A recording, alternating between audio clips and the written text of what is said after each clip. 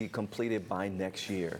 Hey, folks, we're a little more than 24 hours away from the NBA draft. The big talk tonight is who's going to go number one for the Atlanta Hawks. And while that pick is the only one we have for the Hawks on Wednesday, there's still plenty of reason to watch for some local talent here. Today, Reggie Chatman spoke with some of those players at the NBA Draft Host Hotel in New York City. He's right there joining us live now. Reggie, who all have you spoken to? What have you learned?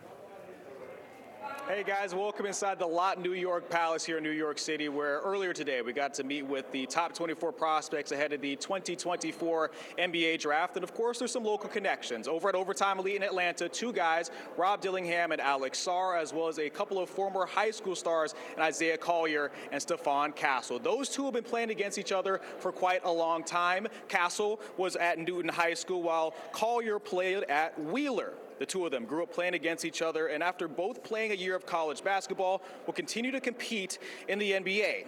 Both these guys excited about the opportunity to play at the next level and have an impact on whatever team selects them on Wednesday night.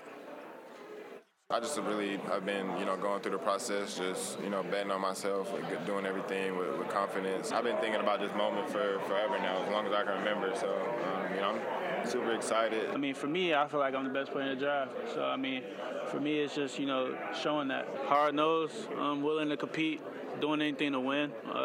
Simple as that. Taking advantage of it all, as far as just enjoying the process, not worrying too much. Just knowing I'm going to be fine.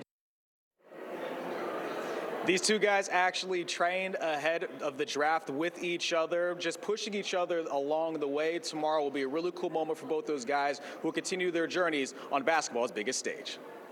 All right, Reggie, thanks a lot.